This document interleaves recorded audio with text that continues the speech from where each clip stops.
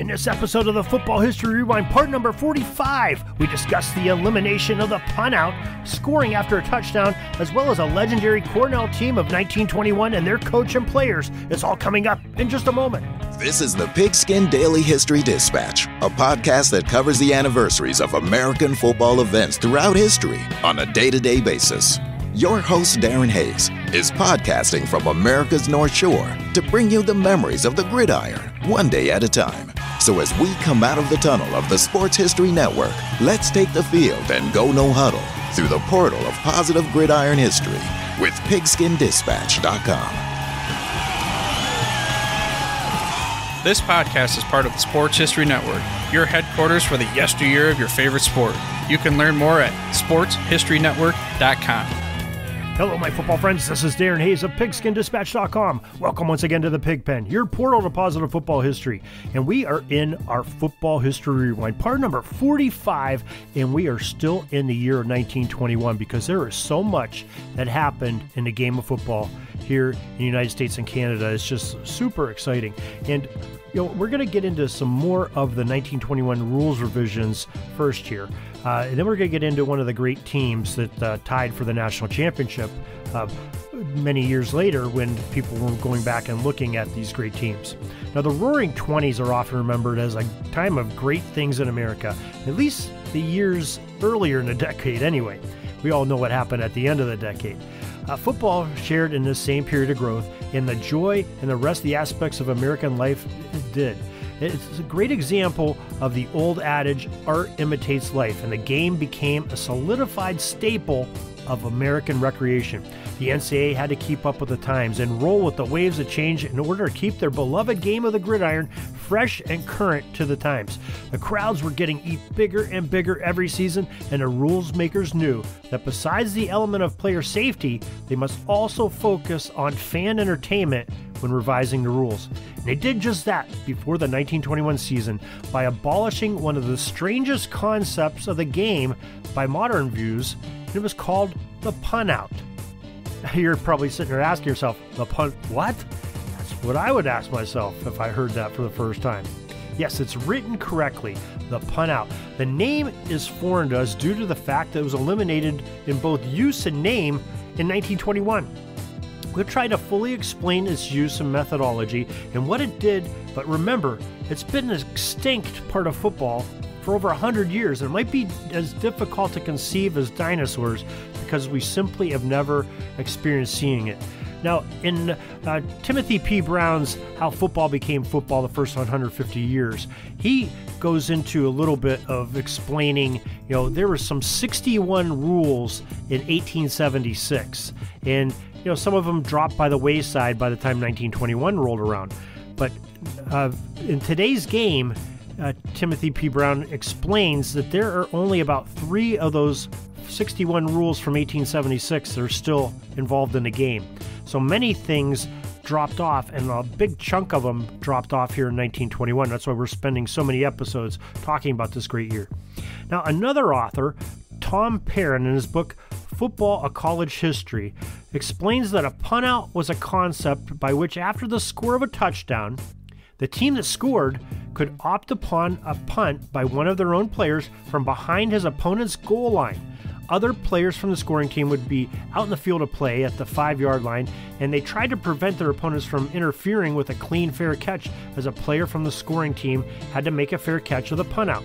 The scored-upon team would line up for the punt on the goal line.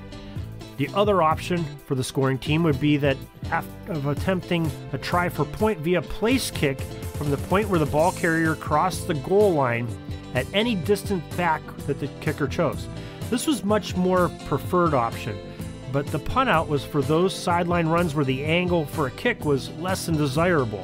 So imagine, they run just crossing the goal line by the sideline. You'd have to kick from that really weird angle, and the goal was on the goal line then. So kind of a crazy thing. So, the sideline run score could force a kick to be made from the 20 or 30-yard line near the sideline, which gave the defense a much smaller angle to defend the goal. A score on the left sideline made a kick for a right-footed kicker darn near impossible. Thus, the punt-out was really the only viable option in some cases back in that era after a score. But it's a good problem to have. You just scored a touchdown. Well, the new rule in 1921 sort of replaced this.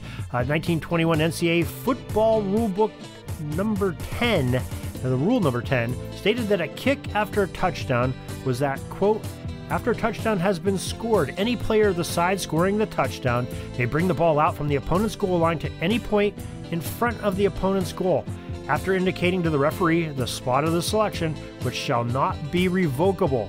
A try for goal may be tried from that spot, end quote. So the kick must be a place kick, and it had to be held by a holder while touching the ground. No tees or risers, and while the kicker put foot to ball.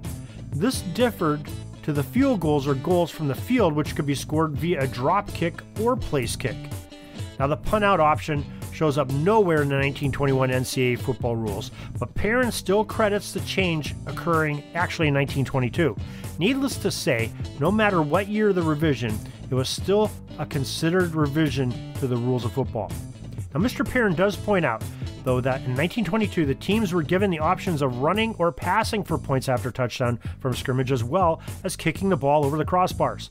A success of any of the options of a try after all scored the same 1 point in those days. There was no predetermined measure of the point where the try could be attempted from, so the team could conceivably want to attempt their try via a run from inside the 1 yard line, so should they choose. Now, the rules were getting quite a bit closer to what they are today, but there are still many debates, deliberations, and revisions that needed to occur to have the hybrid rules on a try for a point after touchdown. It was extremely fascinating how far the rules have come and how different the appearance of the game was, just over a century ago. But please join us soon for some more installments of this series of rules changes in 1921-1922. But before we go away today, let's talk about one of those great teams from 1921. A couple episodes ago, we spoke of how history was recognized 6 teams in college football that are considered tied for the national championship in 1921.